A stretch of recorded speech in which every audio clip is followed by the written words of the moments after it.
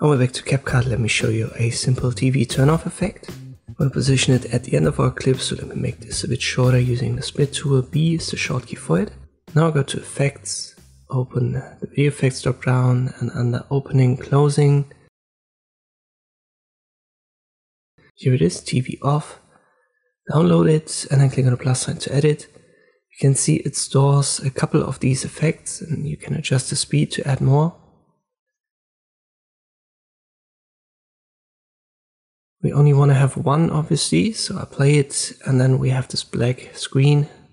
This is where we want to stop the footage and then use the split tool again and cut it. Delete the excess part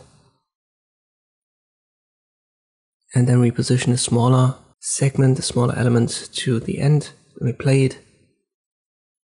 And now this is what we want. You can adjust it a little bit using lateral and longitudinal aberration here, which is just a fancy term for these frequencies, these waves, but it's a minor adjustment. I think in its default state, this effect already looks good.